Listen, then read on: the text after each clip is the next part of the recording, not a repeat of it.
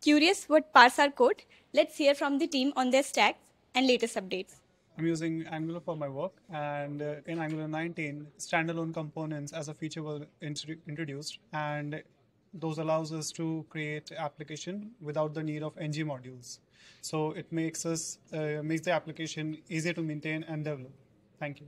I am working on the React Native technologies, and the latest version of React Native is 0.81. And the latest thing that is bringing in React Native 0.81 is it support Android 16, and it support Node.js version 20 plus, and it's also speed up the iOS builds. I am working on Next.js 15, and the latest update in Next.js is that earlier in middleware we could not use Node.js runtime.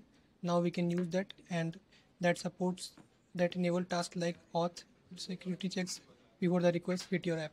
I work on Go. With the latest Go release 1.25, our Go Max procs are now container aware by default, which means Golang automatically matches our container's CPU limit, which results in better CPU throttling and latency issues.